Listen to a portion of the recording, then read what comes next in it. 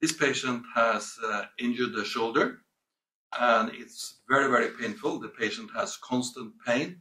On a numeric pain rating scale, he has a resting pain of 4 to 5. One of the most important exercises in this early phase is to combine global exercises with semi-global exercises, and actually using global exercises several times. This will then activate the pain modulating system, producing mechanoreceptors from the periphery, initiating chemical reactions in the spinal cord, but also in the brain. You will then start to produce endorphins, activating the descending pain inhibiting system. So you don't have to exercise the shoulder itself to get pain relief. You just work other parts of the body, and you do that on a regular basis. It's important that the exercise is graded, so it's performed close to pain-free. And when the exercise increases anxiety and you start to worry, then you have to stop. Then you go back and do another 5 to 10 minutes global, working the whole body, kind of resting the painful shoulder.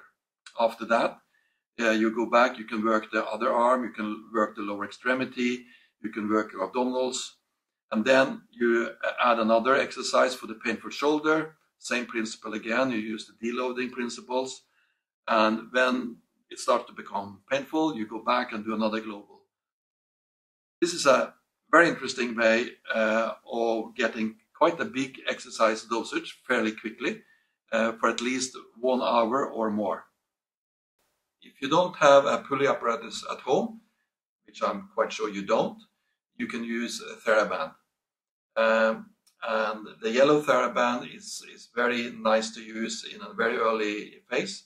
It's very stretchable, and by attaching it over the top of a door, you have a knot on the other side, and then you make sure that you have enough elasticity in the TheraBand so that you are getting the deloading effect of the arm. You then also have a stationary bike at home. You can use the stationary bike with the TheraBand, and you can very easily get a 1 hour treatment at home fairly quickly after you have injured yourself.